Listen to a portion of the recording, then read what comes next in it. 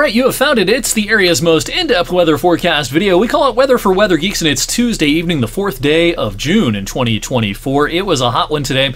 When you factor in the temperature and the elevated humidity, it was probably the most uncomfortable afternoon of the season so far, but we don't have a lot of days like this coming our way again anytime real soon. We did 86 at the airport today after 80 yesterday.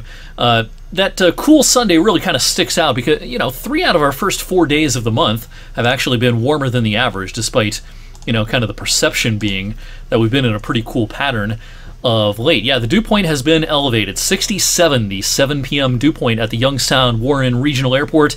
Anytime dew points are up in the 60s in our climate zone, most people think it's pretty muggy outside. We'd think nothing of this if we lived in Orlando, but in Northeast Ohio and Western PA, a dew point of 67 is pretty darn high. It makes the air mass feel pretty soupy. 7 o'clock temperatures, 80 Sandy Lake, 86 in Youngstown, and 82 down in Lisbon here in the early evening hours on this 4th day of June. Again, it feels a little more like, kind of midsummer rather than early summer. It's been kind of interesting watching an outflow boundary.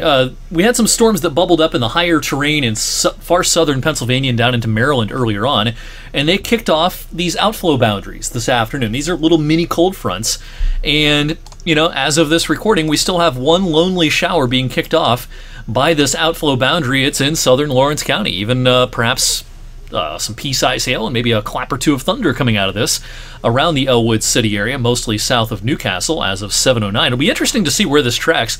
These things are kind of unpredictable. If this thing continues to ride kind of along this outflow, might we get a renegade quick downpour in Newcastle, in New Middletown, in East Palestine? It's going to be possible as we go through the rest of the 7 o'clock hour. Just, again, a reminder, these outflow boundaries, they can be tracked on the radar sometimes. There's probably a shelf cloud, a decent shelf cloud with this, one of those kind of lower hanging clouds that oftentimes delineates the edge of rain-cooled air. And again, these are kind of mini cold fronts that can tick off some isolated shower and thunderstorm activity. Most of the organized thunderstorm activity on this Tuesday evening, though, is across the deep south, and a severe thunderstorm watch is out in parts of the Plain States. All right, our focus for tomorrow will be on late afternoon, especially into the evening. If you watched Weather Geeks last evening, I speculated that when this became the Day 2 severe weather outlook from the Storm Prediction Center, they would introduce a Level 1 risk, and they went ahead and did that, as I expected, for just about the entire state of Ohio and into western Pennsylvania. This is for Wednesday and into Wednesday night. I don't think this is going to be a big severe weather day across the region, but I do think there will be some pockets of strong winds that try to accompany some storms that come east. And there's just enough wind shear up above our heads that they did also introduce a 2% tornado area, basically meaning there's a 2% chance of a tornado within 25 miles of any point on the map in this dark green area. And this encompasses a good chunk of Ohio and extreme western Pennsylvania as well. Again, I don't think the chances of a tornado are very high. 2% is not a very big number, but it is something that gets our attention whenever we have just enough ingredients to introduce that 2% area across our part of the country. So we're looking at mostly 7 p.m. to 10 p.m., I think. Now, before 7 p.m., yes, there could be a passing shower or two morning and midday. Might even be a renegade thunderstorm here and there in the afternoon, but I think a lot of the afternoon will be dry. It's mostly towards sunset, on either side of sunset, by about an hour or so, that we'll be keeping a close eye on some convection approaching from the west. Here's a model depiction of our Wednesday. Again, I could have drawn a warm front lifting through in the morning hours, and that's what touches off perhaps a hit or miss shower morning, midday. I think the sun's going to be out for at least parts of the afternoon, though. Notice our model just does not show much overhead for a lot of the mid and late afternoon. If you have outdoor plans, say between 1 p.m. and 6 or 7 p.m., a lot of that time is probably going to be dry. I can't rule out a passing shower or a storm, but by far and away the higher rain chances will come as we head towards sunset Wednesday evening. Here we'll stop the clock right around sunset or just after. Here's 9:30, 10 o'clock. That's a line of thunderstorms pushing through, and again, this may have some pockets of pretty strong winds in it, and there's a non-zero tornado risk associated with that. As we go into the day Thursday, the cold front's out to the east, so it's going to be a cooler, less humid day on Thursday. And while there will be some sun, it may be kind of self-destruct sunshine. What I mean by that is if we get enough sun with a lot of cold air aloft. We've got a pretty good trough about to pivot through the Great Lakes with plenty of cold air aloft associated with that.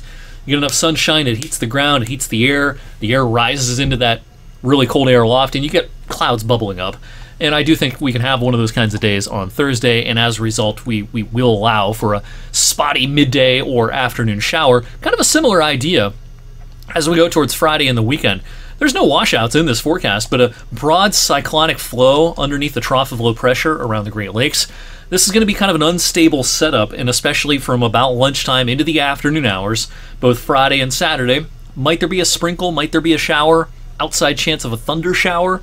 Yeah, but don't cancel those outdoor plans because of that forecast. It is going to be cool, though. I mean, temperatures will struggle at the end of the week and the start of the weekend. It will come with drier air, though, so the dew points crash down from the 60s into the 50s Thursday and kind of settle into the relatively comfortable 50s for the long haul heading into next week. All right, speaking of next week, we got some interesting changes coming up in the longer range. Now, I think June may be kind of neatly split in half. The first half of June, with the exception of days like today, largely not that hot.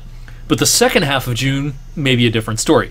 Here's the jet stream coming up this Saturday, coming up 4 days from right now. Pretty deep area of low pressure over the Great Lakes. This is going to keep the heat away. The heat will be centered out west for the short term and the medium term as well. But we're going to fast forward this model depiction to a week from Saturday, so all the way up until June 15th. Notice what we have going on here. A trough trying to dig into the west.